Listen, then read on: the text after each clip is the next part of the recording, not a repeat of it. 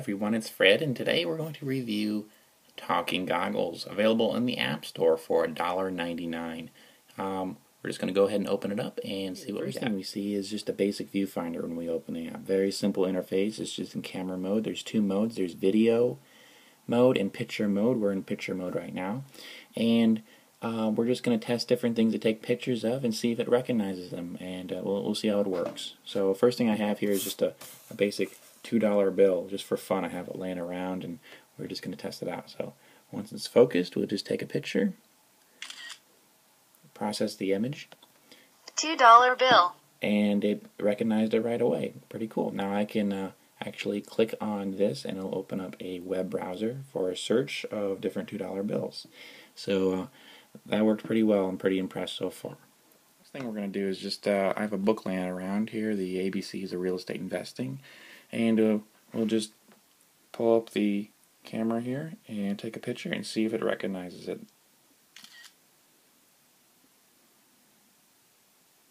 Three CDS Rich Dad, the basics of real estate investing. So it found it right away, and you can go ahead and do different searches.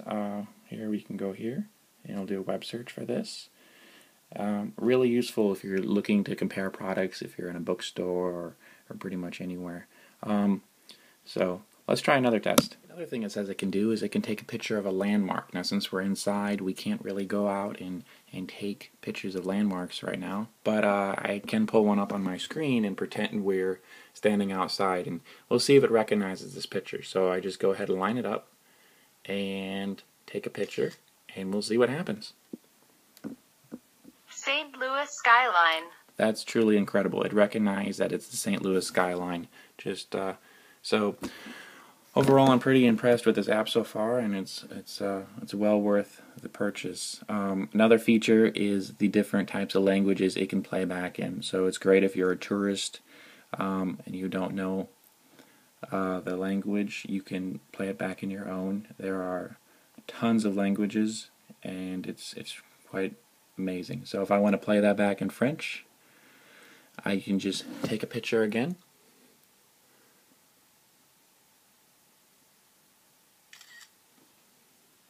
St. Louis skyline. And it reads it in French. Amazing. Overall, I give this app 5 stars in my book. It worked flawlessly, and it's well worth the $1.99 it cost me. So that's all I have for today. Thanks for watching, and have a good day.